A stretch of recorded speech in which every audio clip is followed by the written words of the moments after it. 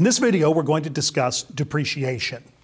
Now remember, there are several different types of depreciation. There's depreciation for the cost depreciation approach to appraising, and there's also tax depreciation. For this section, we're going to focus on tax depreciation.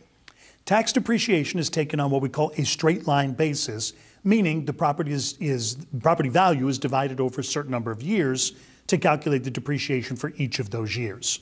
For residential property, that time frame is 27.5 years. And for non-residential or commercial industrial property, that straight line time frame would be 39 years. Let's take a look at a question. This question says a 100-unit apartment building sold for $3 million. Closing costs are $26,300, and the land represents 30% of the value. Question is, how much depreciation can be taken each year for income tax purposes? Now, the reason why I highlighted each year is because some questions you get may ask you to calculate the depreciation over a certain number of years. This question is a little different. It asks you each year. So let's take a look. One more concept that I just want to touch on is don't forget that the land cannot be depreciated. So the only thing we're depreciating here is the building and the expenses incurred in purchasing that building.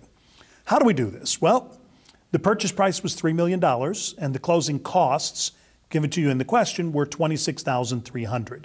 So the total acquisition cost of this building was $3,026,300.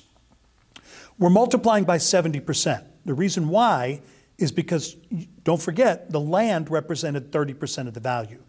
You cannot depreciate the land or the 30%, which means you can depreciate everything else, which represents 70%, or the building percentage. So if we take the $3,026,300 times 70%, the depreciable basis here is $2,118,410.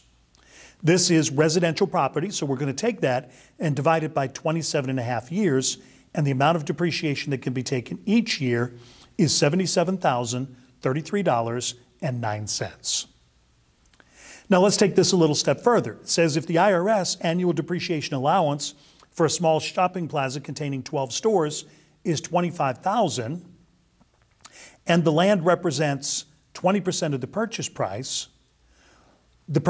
was. So what we're doing with this is working it backwards, knowing how much depreciation there was in order to figure out what the purchase price was.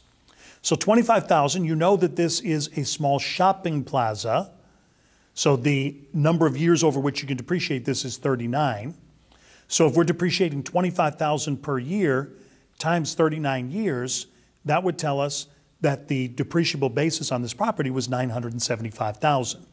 But we know that wasn't the total purchase price because the land represented 20% of the purchase price. So this $975,000 will be the building only, which represented 80% of the purchase price.